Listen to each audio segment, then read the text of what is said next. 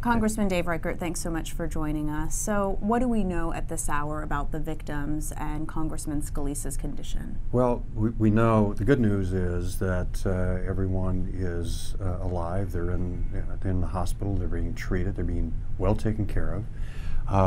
The last information on the whip, Steve Scalise, was that he was in critical condition, may have another surgery, but I think that's all to be released by the medical professionals.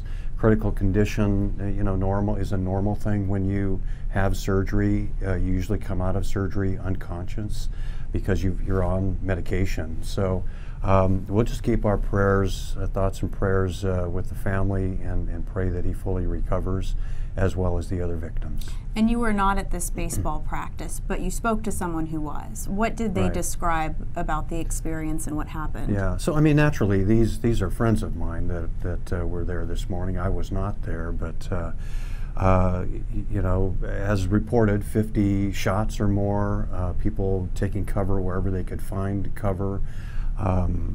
Steve was down on the ground. People were trying to get to his side to give him aid. Some did reach him and were able to put a tourniquet on his leg. But the main thing I think here to remember is that because Steve was there and he has security because he's part of leadership, the cops were there.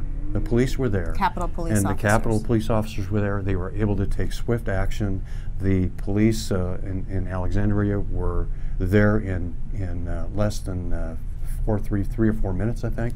And so the police response was fantastic. The cops, as I would do and have done, run toward the danger. And what happened is that they got wounded also. Fortunately, their wounds are recoverable. We're praying for them too, but if they hadn't been there, this could have been a very, very serious tragedy with more deaths and more injuries. So what kind of questions does this raise, and what conversation are you having now about security measures moving forward? Well, the security has always been forefront for me and foremost on my mind with my staff, especially my district offices. Back here in D.C., the offices are secured. You have to go through checkpoints.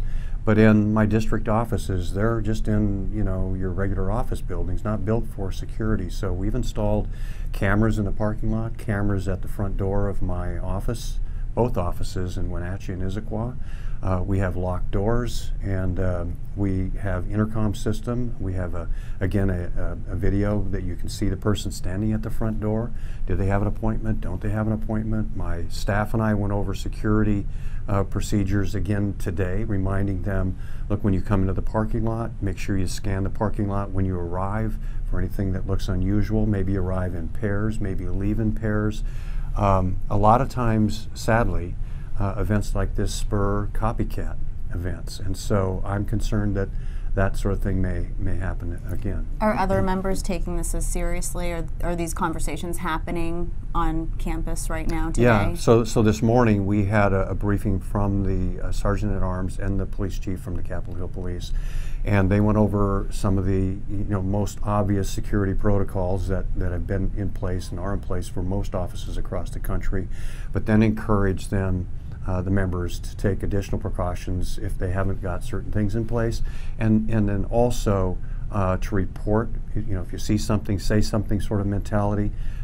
Don't hesitate to call. Also use your local police department and your sheriff's offices if you need them. If you're having events, make sure that your local police and sheriff's offices know where you're going to be, that you may expect trouble. Even if you don't, let them know where you're going to be so they know there's an event, the congressman or woman is in town.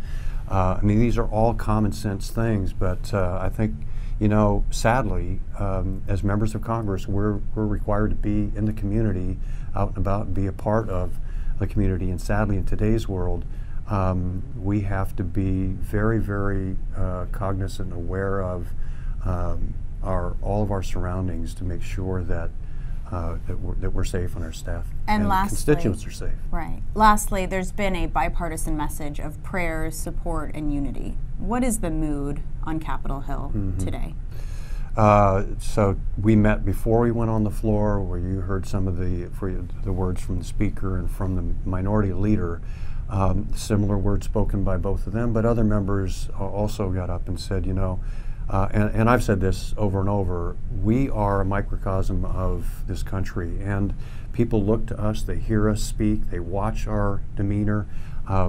We have a role to play in this. We need to look in the mirror. Our behavior is watched and is sometimes sadly imitated by those people that might be easily influenced by harsh words. And I think the members of Congress need to be more aware of every word they say is heard and watched by someone somewhere in this country.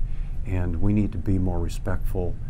We need to be examples, good examples to the rest of the country in respecting each other's ideas, thoughts, and have a respectful debate and discussion on the issues versus anger, name calling, and then, you know, just today resulting in violence.